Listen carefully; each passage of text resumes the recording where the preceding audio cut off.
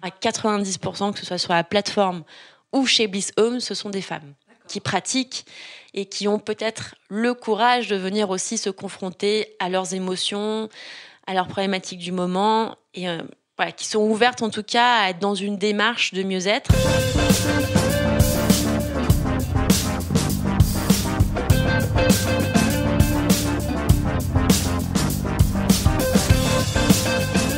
Bonjour, bienvenue sur Beauty Toaster. Aujourd'hui, je suis allée à la rencontre de Leila Echchihab. Cette jeune femme est une force de la nature. La preuve est vivante qu'un burn-out ne signe pas forcément la fin de tout, pourvu que l'on soit à l'écoute de soi et que l'on comprenne le message caché derrière cette alerte. Pour Leila, cela a même été le début d'une nouvelle vie. C'est en se reconnectant à ses besoins, en se portant plus d'attention, qu'elle a eu l'idée de créer le site Bliss You, une plateforme dédiée aux thérapies alternatives. Et puis, depuis quelques mois, Leila a décliné Bliss You en un lieu physique, Bliss Home, un appartement maison où l'on peut se retrouver pour se faire du bien.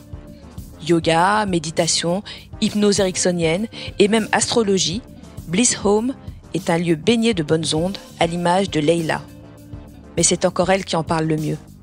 Allez, à vos écouteurs, c'est l'heure du Beauty Toaster. Bonjour Leila. Bonjour Chantal. Êtes-vous quelqu'un de sensible à l'univers du bien-être ? Enfin, étiez-vous quelqu'un de sensible à l'univers du bien-être avant de créer le site Bliss You ? Oui, alors évidemment, j'étais très sensible, surtout au massage. C'était, on va dire, la première approche qui m'a permis de me détendre et de me reconnecter à mon corps. Après, évidemment, il y a eu le yoga aussi. On va dire que c'est un peu plus par rapport aux tendances, à la mode, etc. Ça m'a donné envie d'essayer, un peu comme tout le monde. Et je faisais aussi beaucoup de danse avant. J'avais un niveau semi-professionnel, je faisais des comédies musicales. D'accord. Donc j'ai eu toujours un rapport au corps un peu particulier où il fallait que j'en prenne soin aussi pour être dans une certaine forme, dans la performance aussi et la santé de manière générale. Mais c'est vraiment suite à mon burn-out en fait où je me suis dit, où je me suis intéressée, où je suis vraiment tombée dans la marmite des médecines douces. Et quand on en essaye un, ça en appelle à une autre technique qu'on a envie de tester. Et voilà, de fil en aiguille, je suis tombée dans cet univers-là. Ouais. Alors justement, votre burn-out, vous en parlez très facilement. Ouais. Comment ça s'est manifesté ? Vous avez tout de suite identifié que vous faisiez un burn-out ? Ouais. Alors pareil, à l'époque, je pense que c'était un terme qui était assez à la mode, entre guillemets. Enfin, on en parlait beaucoup, on voulait même la reconnaître comme maladie professionnelle, etc. Et après, mon burn-out, entre guillemets, c'était pas un burn-out, ponctuel qui s'est révélé, genre du jour au lendemain, je pouvais plus me lever de mon lit ou quoi. Moi, je considère que j'ai été plus ou moins 6 ans en burn-out parce que je me cherchais, parce que je me posais des questions existentielles, parce que je voulais mettre du sens dans ma vie. Vous n'étiez pas heureuse dans votre job ? J'étais assez heureuse. Enfin, j'adorais ce que je faisais. C'était hyper créatif. Moi, je viens du marketing et je pense qu'aujourd'hui, si Bliss You a réussi, c'est aussi grâce à ces compétences-là, quoi. Donc, que j'ai développées en entreprise. J'ai toujours eu des équipes hyper sympas. Mais je sais pas, il manquait quelque chose ou peut-être que je me lassais un petit peu. Et puis, c'était vraiment la période aussi start-up, quoi, en fait, où en fait, ça devenait possible pour le commun des mortels de monter son entreprise. Et j'ai toujours eu dans un coin de ma tête l'envie d'être mon propre patron, mais dans le sens d'avoir la liberté de faire et d'exécuter, de mettre en place mes idées et puis ma vision de la vie quelque part. Et donc, ça a été crucial pour vous dans votre parcours professionnel ? Ouais, ça a été crucial et puis ça a été un aboutissement. Comme je disais, ça a pris 6 ans. Un burn-out, on a toujours l'impression que c'est une rupture très violente, très franche. Brutale. Ouais, brutale, exactement. Et en fait, moi, ça m'a pris ce temps-là, mais parce qu'il fallait que j'apprenne à me connaître. J'avais aussi besoin d'une expérience en entreprise aussi, d'avoir une équipe, des boss. Enfin, j'ai beaucoup appris, donc une période d'apprentissage, mais qui m'a aussi donné confiance en moi pour me dire, là, j'ai 30 ans, j'ai pas d'enfant, j'ai pas de dette, c'est le moment ou jamais, donc je me lance parce que si j'attends trop, je le ferai jamais. Voilà. Et Bliss You, ça a été une évidence tout de suite. Vous vous êtes dit tout de suite, je vais créer quelque chose autour du bien-être. Ouais, c'était assez évident parce que comme j'ai évolué dans le milieu de la beauté avec la cosmétique, donc beauté, bien-être, on va dire c'est assez proche. Donc j'ai toujours été sensibilisée. Et puis je bossais avant à la prospective, donc tout ce qui est études de tendance, et je voyais bien que le bien-être, non seulement personnellement, ça m'apportait beaucoup, j'en avais de plus en plus besoin pour gérer mes émotions au quotidien, pour gérer mon stress, et tout simplement pour apprendre à mieux me connaître. Donc c'était une évidence parce que au fur et à mesure que je consultais des praticiens, pour moi personnellement, j'en parlais autour de moi et je devenais prescriptrice. Ouais. En fait. Et au boulot, tout le monde me disait: ah Leila, tu connais pas un bon sophrologue, j'arrive pas à dormir, qu'est-ce que tu me conseilles? Donc je voyais autour de moi que ça faisait aussi du bien aux autres. Donc oui, je me suis dit, c'est un milieu qui regorge de techniques, de méthodes, d'outils. Et encore, il y a 4-5 ans, c'était encore les prémices en France. Donc voilà, on ouvre la boîte de Pandore et on a envie d'aller chercher encore d'autres choses. Et étant curieuse, je me suis dit, pourquoi pas se lancer là-dedans, oui. Et quelle a été la réaction de votre entourage quand vous avez décidé justement de vous lancer dans la création du site, donc quitter une carrière dans le luxe, c'est pas rien. Ouais, alors oui, ça c'était aussi quelque chose à gérer. Mais en général, c'est ce que disent souvent les personnes qui quittent leur job confortable pour l'entrepreneuriat. Oui, en fait, il faut beaucoup rassurer. Il faut rassurer évidemment ses parents parce que ils s'inquiètent et c'est normal. Les amis aussi, le cercle d'amis proches qui t'ont toujours un peu connu, en tout cas moi, sous la houlette marketing, beauté, cosmétique, surtout que c'est un milieu qui me plaisait, que j'incarnais bien, donc ça peut être surprenant. Et puis souvent, c'est ce que disent aussi les autres entrepreneurs, c'est souvent la peur des autres qui est projetée sur de l'incompréhension ou même parfois des reproches. Donc, c'est pour ça qu'il y a un vrai travail de rassurance. Et puis aussi, moi, ça m'a appris de me dire, j'ai pas besoin de l'aval des autres pour être bien dans ma vie et ce que je suis. Et ça, c'était un vrai problème que j'avais avant. J'avais toujours besoin de l'aval des autres, de mes parents, l'approbation de mes amis. J'avais besoin de voir dans leurs yeux cette garantie. Et donc là, pour la première fois, je l'avais pas. Et donc, c'était, je me suis dit, ça fait partie de mon chemin. Je vais monter une entreprise, c'est très difficile. Et si j'ai pas l'approbation, tant pis. Je sais que c'est juste pour moi, j'ai envie de le faire. Donc, yalla. Donc, j'y vais. Et donc, Bliss You, ça a fonctionné tout de suite. C'était quoi le principe? Expliquez-nous. Ouais.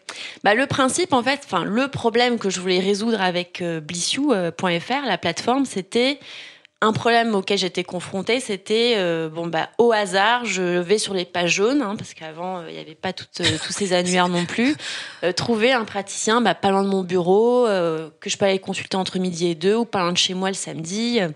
Donc c'était un petit peu au petit bonheur la chance, et je suis tombée et j'ai perdu du temps et de l'argent avec des praticiens pas forcément mauvais, mais en tout cas qui me convenaient pas, ou avec une méthode qui me convenait pas, etc. Donc il y avait pas mal de manque d'informations, ou alors trop d'informations aussi sur Internet, avec parfois des choses qui peuvent faire peur, etc. Donc du coup, c'était structurer cette offre qui est vraiment pléthorique et proposer des praticiens certifiés que j'ai rencontrés, tester. Au départ, je testais vraiment tout le monde. Aujourd'hui, c'est plus le cas, mais avant, j'avais le temps. Et puis, Bliss You a grandi, donc... Mais voilà, c'était important d'avoir presque un peu ce label et cette garantie de se dire, voilà, au moins je sais que sur Bliss You, ils sont expérimentés, ils ont de l'expérience. Il y a aussi des témoignages d'autres clients. Donc je peux faire mon choix, on va dire, plus ou moins en confiance. Voilà, il y a toujours une part d'aléatoire, mais bien sûr. En tout cas, ce sont des praticiens sérieux et professionnels. Donc c'était le problème que je voulais résoudre avec Bliss You, puis avec évidemment de l'information sur le blog. Après, par la suite, j'ai créé des rencontres, des workshops, etc., pour vraiment briser la glace, parfois sur des méthodes comme l'hypnose. Oui, voilà, des méthodes sur lesquelles on fantasme un peu. Oui, exactement. Et puis sur lesquelles, l'hypnose, c'est vraiment l'exemple le plus criant, parce qu'il y a l'hypnose de spectacle qui n'est pas du tout la même chose que l'hypnose thérapeutique. Voilà, et qui peut, alors que c'est un outil formidable pour libérer des addictions ou d'autres choses encore, mais enfin voilà, du coup c'est dommage de pas mettre en avant cette technique-là. Donc ça c'était pour le reason why en fait du pourquoi j'ai créé Bliss You. Après, est-ce que ça a fonctionné au début? Non, pas du tout. Ça a été assez laborieux en fait de lancer une plateforme. Déjà, il faut constituer l'offre, donc il faut les bons praticiens. Après, il faut aller chercher la demande pour que l'offre puisse rencontrer la demande. Après, encore une fois, moi, j'ai fait une école de commerce, donc je suis pas du tout entrepreneur dans l'âme, et le digital à l'époque, c'était quelque chose d'assez inconnu pour moi. Donc voilà, il faut créer du trafic. Comment on fait pour créer du trafic quand on n'a pas d'argent et qu'on peut pas se payer des pubs sur Google? Donc voilà, de fil en aiguille, c'est des choses qu'on amène qui sont mises en place. Qui sont mises en place, la page Facebook, et puis après il y a Instagram qui a débarqué, qui était plus fort que Facebook, etc. Donc c'était l'idée de créer une communauté, en tout cas, et de reproduire l'effet du bouche à oreille, qui est assez primordial dans cet univers-là, mais de manière digitale.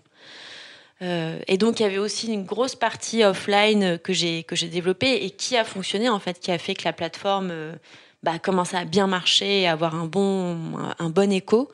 C'est tous les workshops que j'ai mis en place tous les week-ends. Je louais des salles dans Paris et je demandais à un praticien, voilà, est-ce que tu veux venir parler 1 heure de l'Ayurveda, un naturopathe, est-ce que tu veux pas faire un point détox, etc.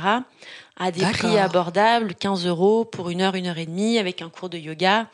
Et donc en fait, le côté expérientiel a créé de l'intérêt. Et effectivement, quand les gens rencontrent le praticien en face pendant 1 heure, voilà, on se rend compte que c'est une personne moderne, voilà, qu'elle est sérieuse, qu'elle sait en parler et qu'elle peut éventuellement nous aider sur une problématique. C'est ça. Donc le point de départ de ce qui a fait que Bliss You a décollé, c'était vraiment finalement du offline pour générer des choses online.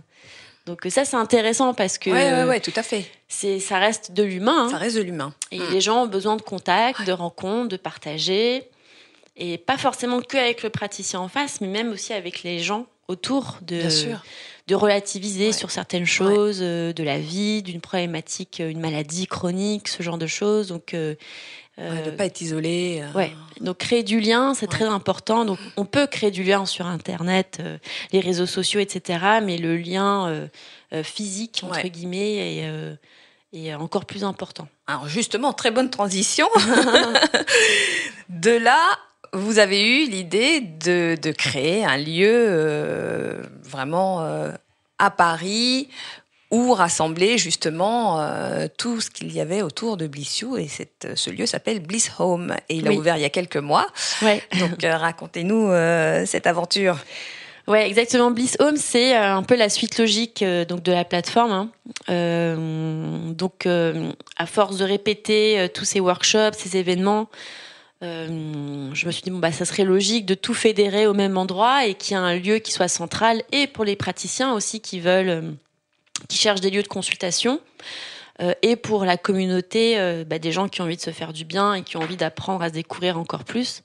Donc j'avais cette idée dans un coin de ma tête, mais c'est venu à moi, comme dirait Sophie Keller, qui est astrologue chez Bliss Home. C'est l'univers qui m'a entendue et qui m'a envoyé, entre guillemets, ce cadeau.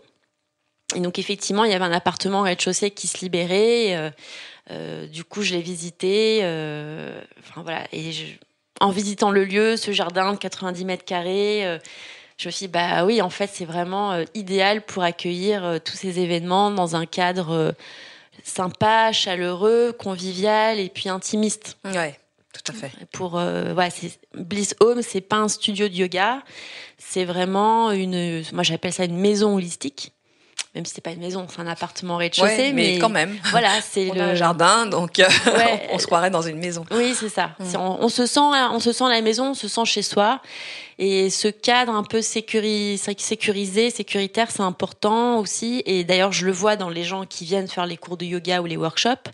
Ils viennent souvent de très loin. Pourquoi ? Parce que c'est pas un studio de yoga un peu aseptisé où les gens viennent et repartent, ils font leurs cours, etc.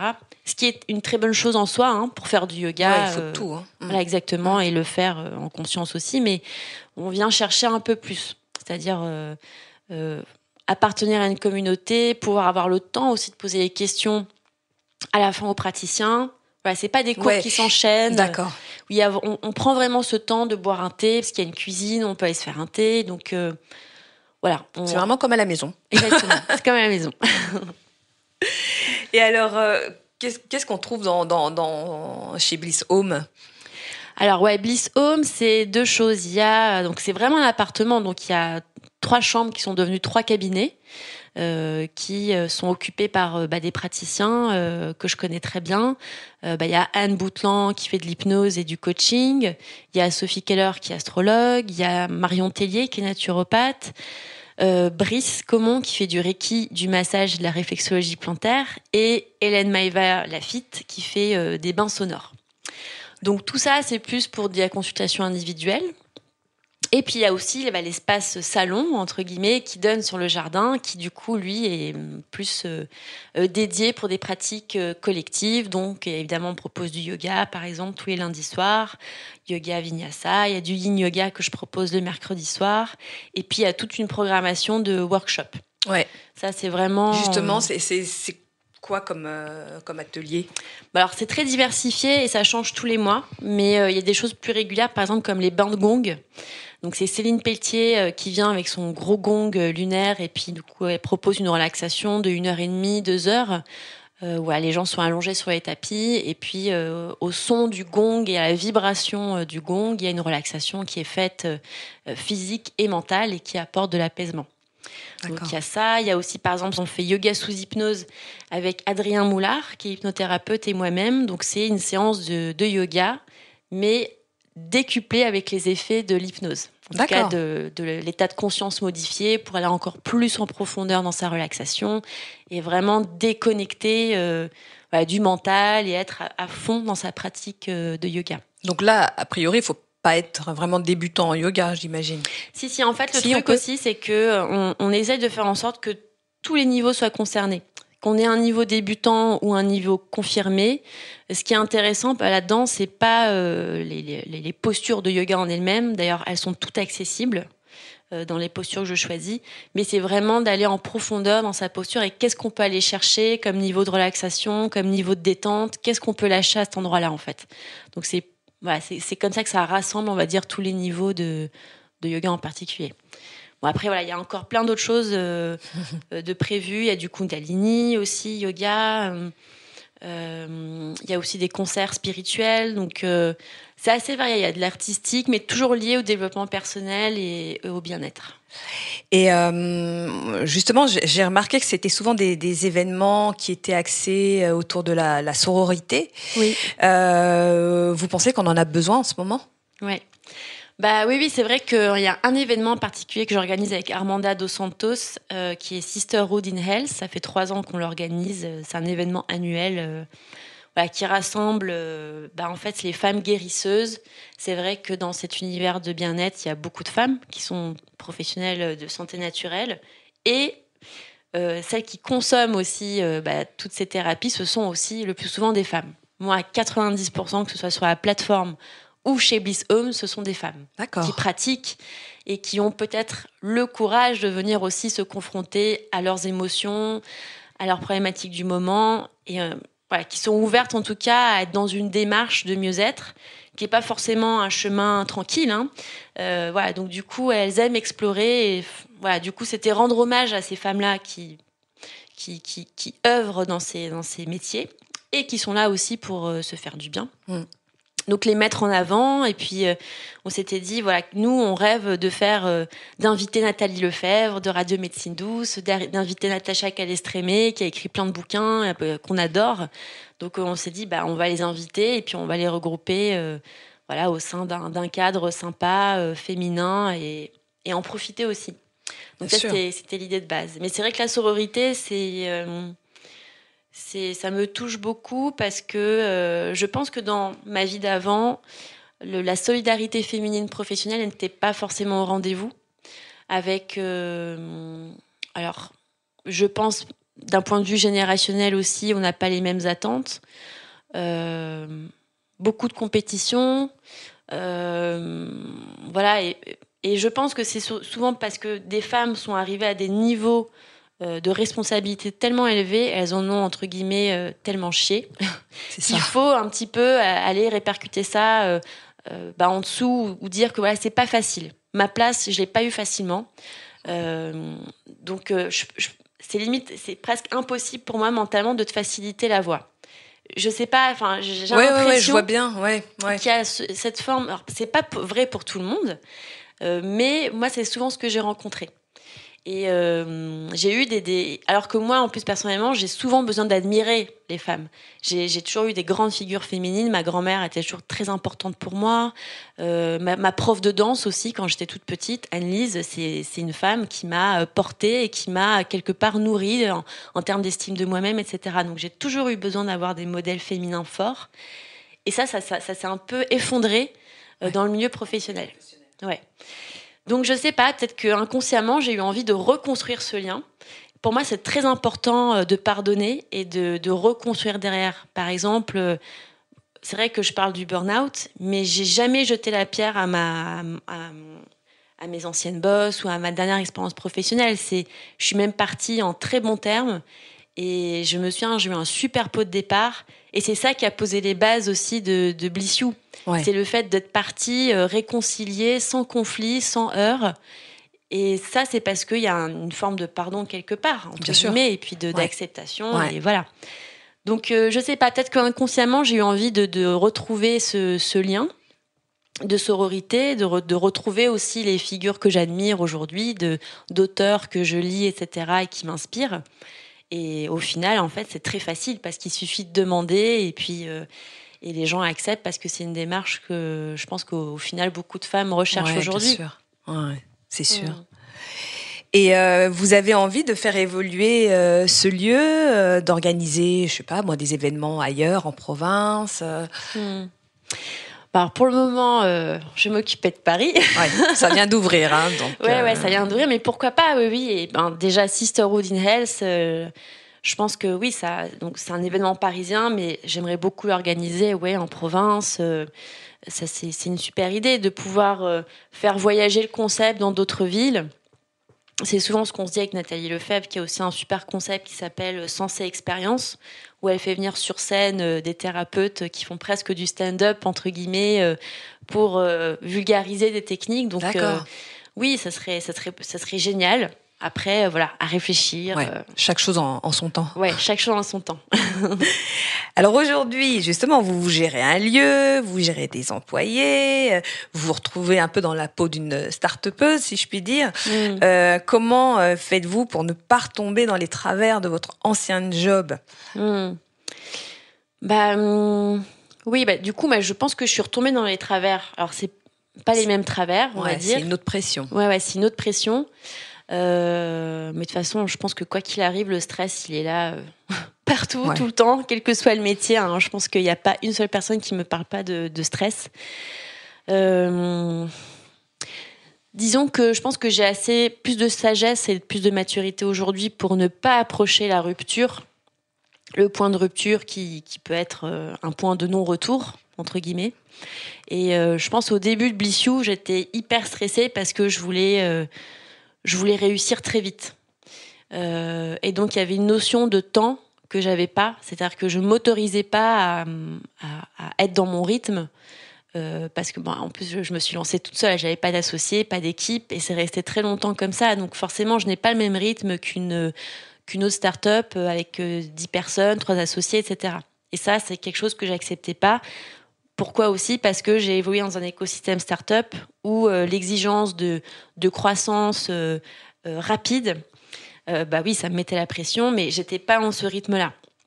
Donc j'ai dû m'extraire de cette énergie qui me convenait pas et qui en plus parfois était un peu antinomique avec le bien-être pour retrouver en fait mon propre rythme. Donc le côté écosystème start-up, je l'ai quitté, ça me convenait pas pour ensuite peut-être un peu plus m'isoler, mais en tout cas me rapprocher plus des praticiens, plus des consommateurs aussi, avoir plus leur retour, et pas la folie des grandeurs de la start-up, etc. Et puis, je pense aussi qu'au départ, j'étais très stressée parce que je voulais justifier cette décision de quitter une situation confortable et un métier et des études que j'avais faites pour faire complètement autre chose, sachant que je suis pas praticienne et que je suis pas entrepreneur, hein, c'est la première entreprise que je monte. Donc j'avais besoin aussi de prouver aux gens que j'avais pris la bonne décision. Et c'est ce que je te disais tout à l'heure, en fait, ça m'a appris aussi à me détacher de ça et à me dire j'ai pas besoin de l'approbation des gens pour être dans ma juste place, en fait. Donc ça a été un peu compliqué au début, mais en tout cas, ça m'a appris ça et je pense que c'était une très bonne chose que je passe par là parce que voilà, aujourd'hui, je suis moi-même et je vais à mon rythme sans chercher à me caler ou à me comparer à d'autres choses. La comparaison, je pense, c'est ce qui est pire pour l'ego et pour douter et ne plus avancer. Clairement. Et vous arrivez à profiter, vous aussi, à faire, je sais pas moi, des séances de bain de gong, un peu d'hypnose. Vous y arrivez ?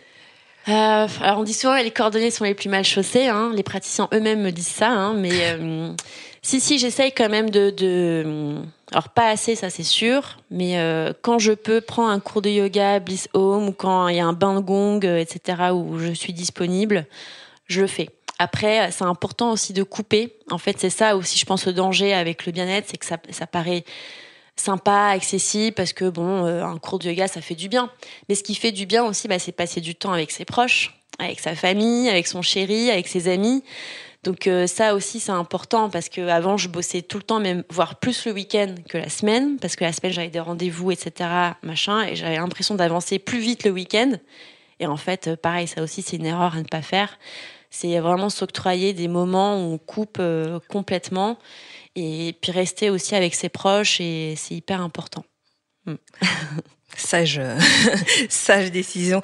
Et à quelqu'un qui ne connaît pas Bliss Home, quelle pratique holistique vous lui conseilleriez pour découvrir le lieu, en fait ? Ouais.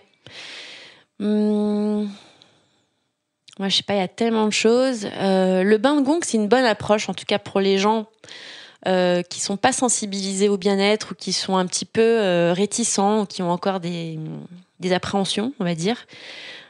Ça coûte rien de faire un bain de gong. Ça n'engage en rien. C'est-à-dire qu'on vient, on s'allonge, on prend un petit thé et puis en fait, c'est entre guillemets, c'est un peu passif. Donc il n'y a pas, d'action de sa part à faire, il y a rien à sortir, il y a rien à dire, voilà, il y a rien de physique, puis il y a rien de mental non plus. C'est pas comme une séance de psy ou d'hypnose où on va peut-être aller chercher plus en profondeur des choses qui peuvent perturber. Donc le bain de gong, c'est bien parce qu'on se laisse complètement aller. Il y a rien à faire, il y a pas d'objectif, on vient juste ressentir les vibrations du gong et on se laisse porter et on part en voyage en fait. Donc ça, c'est pas mal. Après, pour les gens un peu plus téméraires, on va dire, il y a un atelier, par exemple, sur l'enfant intérieur. Comment se reconnecter à son enfant intérieur et qu'est-ce que ça peut provoquer en soi. Comment s'en servir aussi pour créer un espace sécurisé, de confort, de réconfort. Des choses un peu plus développement personnel aussi. Il y a des choses qui sont plus ponctuelles, des choses plus récurrentes. Donc la programmation est toujours en cours. Ouais. Et est-ce que vous avez un mantra ? Oui, c'est celui que j'utilise tout le temps pour Bliss You, c'est « Sois toi-même, tous les autres sont déjà pris ». Oscar Wilde, voilà, exactement. Et c'est un mantra qui me convient bien parce que en général, quand les gens le lisent, ça interpelle toujours. Et c'est à travers ce que j'ai dit juste avant, il faut rester soi-même et ne pas essayer de chercher à être quelqu'un d'autre ou se mettre dans la peau d'un start-upper ou dans la peau de je ne sais qui ou de je ne sais quoi qui a mieux réussi parce qu'on est influencé par les réseaux sociaux, etc. Voilà, être à son rythme, sur son chemin, avec en acceptant d'être ce qu'on est. Moi, je sais qu'à un moment donné, je sais que la chose qui me caractérise, c'est ma douceur. Et c'est souvent quelque chose que je prenais très mal avant. Je fais, ah non, et moi, je suis absolument pas douce. Moi, je suis une femme forte. Pour vous, c'était synonyme de faiblesse, quoi. Exactement. C'était synonyme de faiblesse, de vulnérabilité, etc. Et en fait, avec mon aventure entrepreneuriale, je me rends compte que ma douceur amène beaucoup de choses positives. Ça me permet de négocier des contrats de manière beaucoup plus efficace. Ça me permet aussi de créer cet espace sécurisé, de créer de la confiance aussi avec les gens, de véhiculer aussi ce côté calme et serein. Donc en fait, ma douceur, c'est ce qui me caractérise et je dois l'accepter et c'est même mon point fort. Voilà. Sauf que avant, j'avais peut-être pas le même angle de vue, j'avais pas le même prisme. Et aujourd'hui, avec le filtre actuel, bah oui, finalement, faut l'accepter, quoi. Merci Leila. Bah, avec plaisir. Merci de nous avoir écoutés. Si ça vous a plu, abonnez-vous sur iTunes et SoundCloud et n'hésitez pas à nous laisser un avis et surtout une note. Perso, j'adore les 5 étoiles. Et sachez que maintenant, Beauty Toaster, le podcast, est aussi diffusé sur Deezer. Pour être informé des nouveaux épisodes, c'est facile. Ils sont annoncés sur le compte Instagram et la page Facebook de Beauty Toaster. Suivez-nous. En attendant, passez une bonne semaine et rendez-vous mercredi prochain à midi.